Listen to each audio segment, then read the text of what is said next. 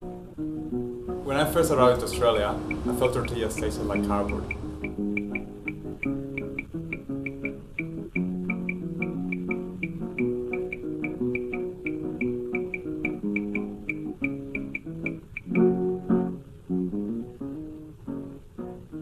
I'm a strong believer that food should always be made locally and grown locally, and so for me it was really concerning that the only tortillas I could find in Australia were ones that were either frozen and imported from the US or from Mexico, or ones that were made out of this processed corn flour that had been imported and sitting on a ship for 2 months. The main advantage of our tortillas, because they're locally sourced, and we maintain, by doing the way of doing the nixtamal process, which is the traditional way that was used by the Aztecs, we maintain all the nutrients of the tortilla. We start with 100% Australian grown corn.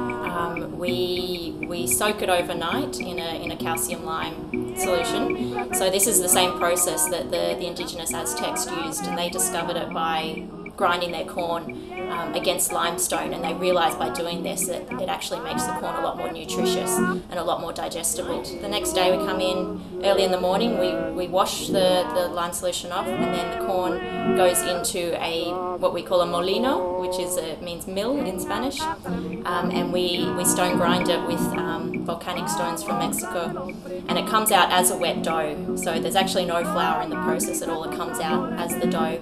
And from there we put it into the tortilla machine, where it gets pressed out into tortillas. We can make all different sizes, and then it's heated up through 4 bands of ovens up to 370 degrees, and a few minutes later comes out as a tasty hot fresh tortilla. I think yeah, we do have our unique flavor, and I think it's all these months that we have been experimenting with the tortillas that we have arrived to what the flavor is, and what the color and the taste of our tortillas, and it really is everything is hidden within the nixtamal process. Yeah, so we've been approached by some of the top Mexican restaurants in Melbourne and interstate as well. So there is quite a high demand for our product, possibly more than our little machine can keep up with.